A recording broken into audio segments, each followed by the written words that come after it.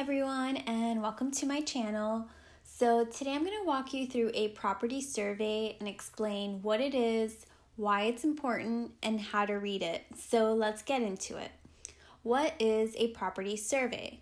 A property survey identifies land boundaries and other restrictions and conditions that apply to a property.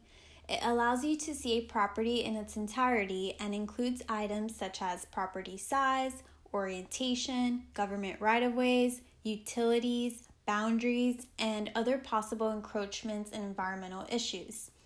So why do we need a property survey? A property survey serves many purposes. For instance, when purchasing a house, most mortgage companies will require a survey. The reason they do this is to protect their investment. A survey will indicate restrictions and conditions that may affect the property's value. A survey may also be helpful if you plan to make future improvements to a property. For example, if you plan to build a fence, a pool, or an addition, the survey, along with the local zoning code, will allow city officials, architects, contractors, or other professionals to advise you accordingly. These professionals can offer you guidance, for instance, about how large of a pool you can build or if you can add an addition to the house. So how do we read a property survey? Today I'm going to go over an example of a survey for a single-family new construction house.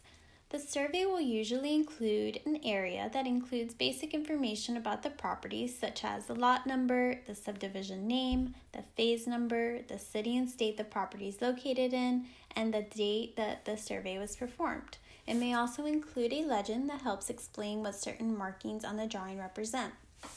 So looking at the drawing, we start by locating the north arrow, and we see that the arrow is pointing north, so north is this way. And one of the most important components of the survey is going to be your boundary and or property line. And in this example, it's highlighted in yellow to make it easy to read. So it's this yellow line all the way around, so it helps you clearly identify what's inside your property versus what's outside your property. And this specific lot, it has a depth of 106 feet and a width of 93.5 feet. And these are just the different lot numbers, so these are your adjacent lots over here. So let's zoom into the house itself, and that is represented by this solid line right here all the way around. And within that footprint of the house, we see that there's a text that reads 1-story frame building FF equals 12.5 feet. Now that FF represents finished floor.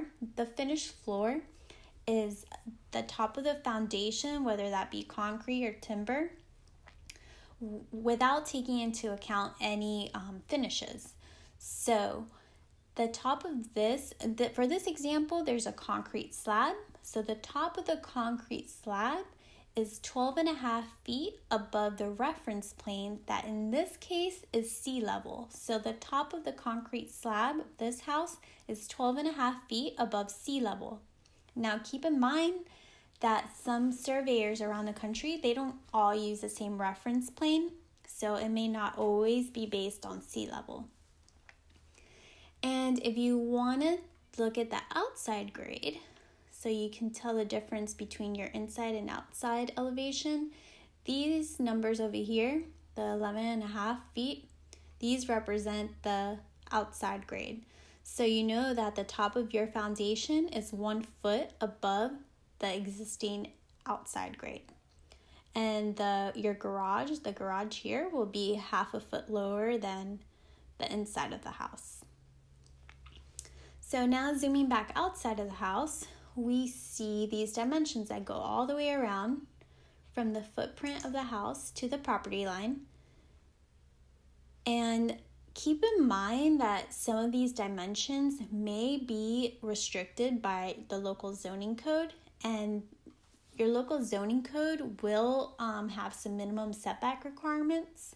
And I'll go a little bit further into that in a different video, but that may affect future improvements you wish to make to the house, such as adding a pool or an addition. So that's something definitely that you want to keep in mind. Taking a look at other components of the survey, We can see these hatched in areas over here. These represent proposed concrete slabs. And when there's something on the drawing that you quite don't understand what it is, always keep in mind there's this legend. So these circles with these dots, if we look at the legend, we see that it represents existing tree. So we know there's 1, 2, 3 existing trees on this lot. And these tags over here, let's zoom in so you can see better. So 1 and 2, these represent the sewer lines, and 4 and 3, these represent the water line right over here.